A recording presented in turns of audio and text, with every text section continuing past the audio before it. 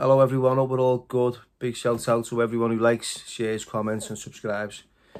Been a bit of a tough week here in Liverpool. We've had 3 shootings, a young lad at 22, a young girl at 28 and a baby of 9 years old.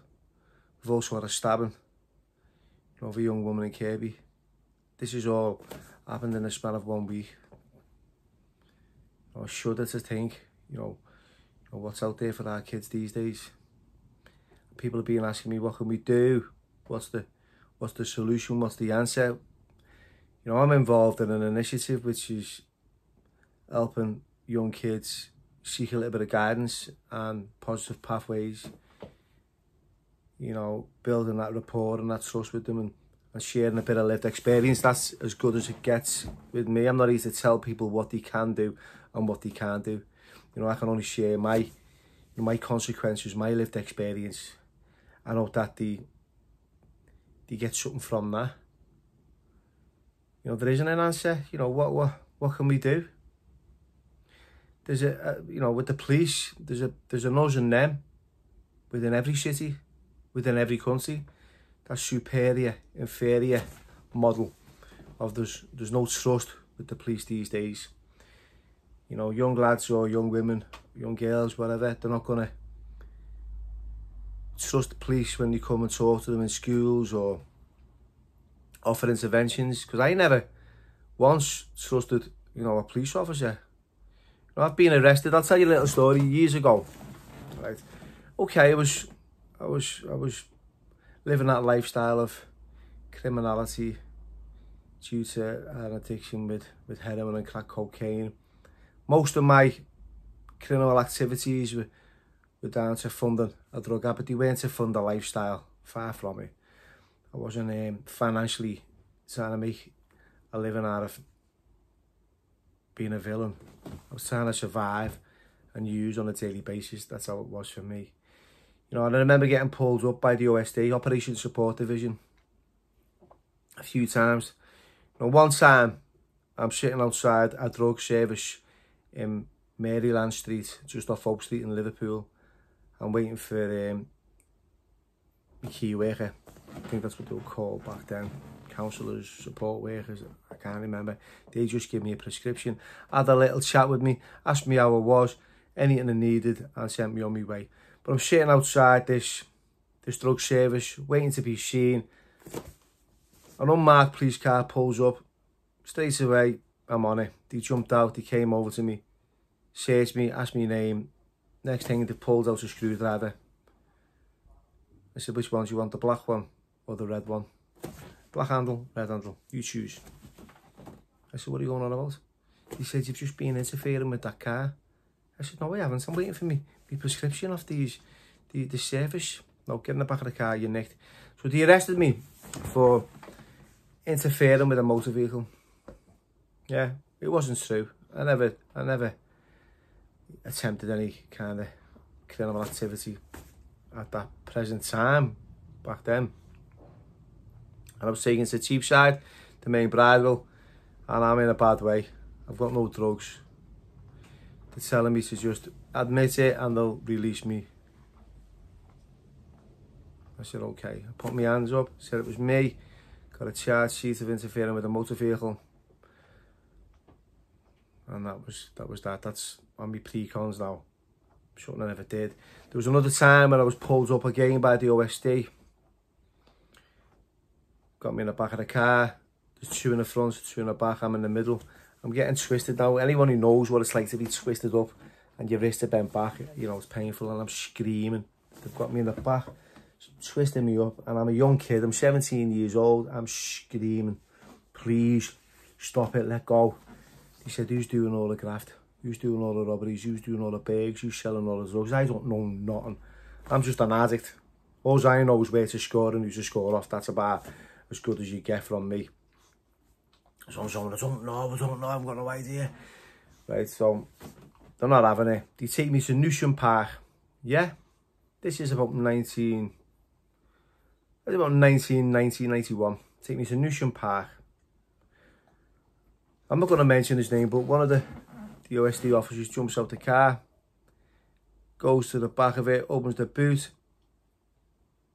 He comes back with a towel, gets back in the back seat, sitting next to me, unravels this towel and pulls out this big weapon. This big, dirty Harry Smith & Wesson. And then he puts it in my mouth. I swear on my mother's life, he sticks it in my mouth. Yeah, I'm not lying. And says to me, who's doing all the graft? I'm horrified, I'm terrified, I'm thinking, what's going on here? Bang! And that's what he shot. Bang! I'm thinking, oh, this is crazy, this is round the bend, this. You know, I'm crying, I'm sobbing, I'm like, what's going on? I'm just getting twisted up again. Put the piece back in the towel, it goes back in the boot. Check me for warrants, unwanted. Yeah, unwanted. Goes to Newsham Park police station. Ends up in the cells there. Gets a charge again. Goes to court. That's what it was like back then with the police. So I had no trust. There was loads of occasions like that. I've been to the Bridewell in Liverpool at Cheapside. I've been beaten, battered and bounced off by these busies. They just throw mattresses on top of you and punch your head in and jump all over you. Being kicked all over the gaff. There's loads of episodes of like that authority, like anti-authority kind of behaviour for me. You know, it took years to understand that I was the problem. I was creating my own consequences. If I hadn't been involved in that lifestyle and that way of living and being a criminal of sorts due to an addiction, then I wouldn't be in them situations. Because look, now I'm almost 5 years clean. I haven't been stopped by the police once. There's no reason to stop me. You know, I mean, mum hasn't had a door kicked in. There's not people smashing the windows or screaming, where's your Billy? You know,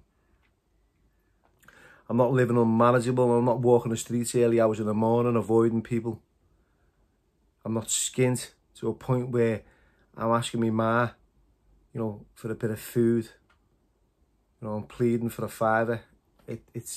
So that's the solution for me, right? Is to stop thinking and just look at where my life was going. Now, with all the stuff that's going on these days, you know, we all know whoever's got a bit of beef with whoever, it is what it is. It's all stems from drugs, gangs, county lines, you know, and ego, pride and postcode wars. Simple as. People are getting taken out for absolutely nothing.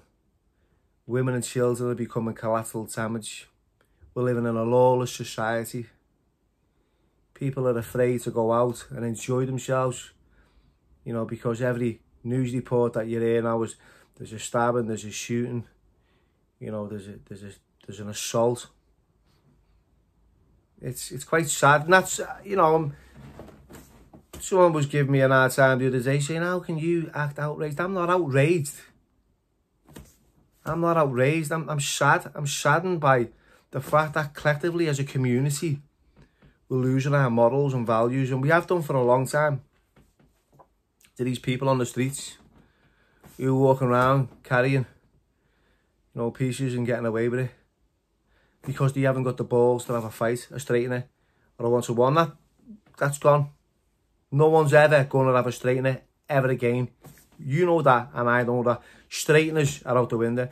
You might get a few YouTube straighteners, you know, for a few views or a pay-per-view. That's, you know, that's, we love a little bit of drama. You know, that's two men, two women, whoever, having a fight. I'm shaking hands at the end of it and we're walking on.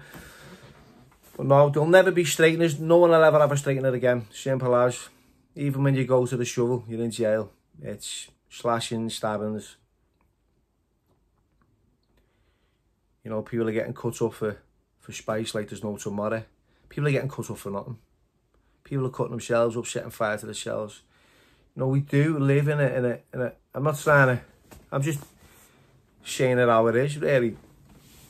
So yeah, there's been that difficult relationship for years with the police. So now police are like saying, you know, whose side are you on? And I think the villains are probably saying, whose side are you on? Because it's red hot out there at the moment. And the response are all over the gaff. It's always getting whizzed right off. You know, it's what's going to happen next? Seriously, what are we in for here? And all I can say to people out there is, if you've got a conscience and you've done something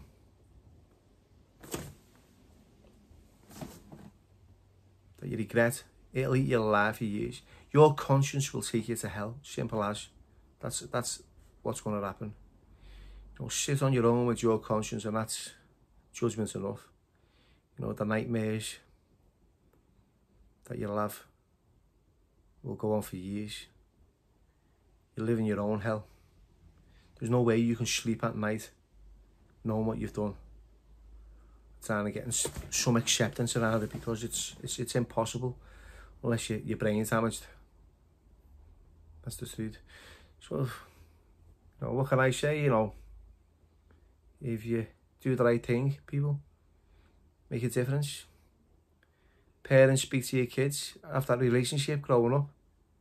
There's a lot missing, you know, with our young kids these days. You know, the trust, the love, the care, the listening, the communication, the guidance, the role models.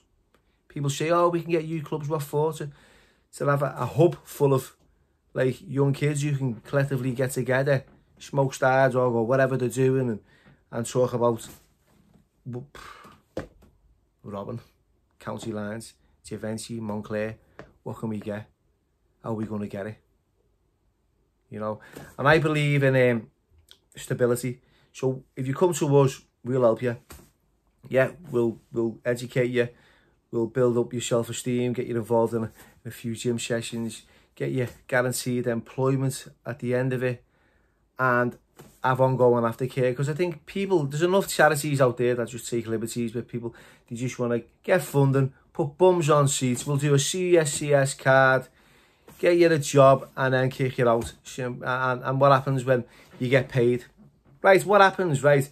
If you've gone through all that trauma, you get a job, and then you get your first wages, but during that week you've had a relationship breakdown, you've had an argument with your mate, your mum's kicked you out, you're not getting on with you know, your fellow man in work, and then you get your wages and you blow it on the Charlie, on the ale.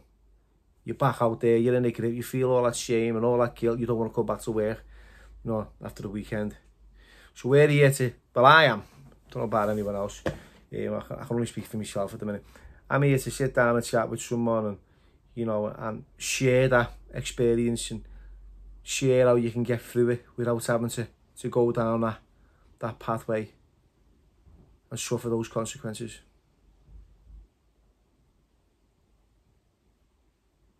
And if you can help one person, then that's enough. Not for me to go out there and help millions of people, you know, become all grandiose, because my agenda wouldn't be right. Just help that one person. There's a ripple effect. That one person will change 5, 10, 15 people's lives. Yeah, that's the truth. And then that'll go on. That'll permeate within the community. You know, this builds up a loving, caring, strong community of people. But yeah, thanks for watching. Put a little clip of our Joey on now. I've just been with him before. He's in a better mood, like I said. So thanks. Take care. People have been asking loads of questions about you. Yeah. How is he? How's your Joe? Good. You good? Yeah. He's a lot better. He's here in the garden, in the sun. He's going back to his clubs, aren't you? Mm-hmm. Yeah, so I'm going to put this on a little clip for the people to watch and see how you're getting on. You want to tell them how you're feeling? I've been great now. What's been going on for you? Tell them. I've been poorly. Is that like physically or mentally, or I don't know. you can't put your finger on it? No. And that's okay. It's okay not to be okay. And people know that. Yeah. You know what I mean? But people want you to know that they love you and they support you. Yeah. How do you feel about that? Good. Do you feel loved? Loved. Do you feel cared for? Yeah. Do people let on to you? Yeah. That's what it's about, isn't it? It's kind to be kind. It's nice to be nice. Right, so there you are. Oh yeah, thanks for everyone who congratulated me on my engagement. Who's here? None other than the best man, the ring bearer. Hey. Getting shooted and booted, aren't we? Yeah. Thanks, mate. Man. Wouldn't want it any other way. So I'm going to sign off, just so you know he's okay. Yeah. Come on, you Blues. Come on, the Blues.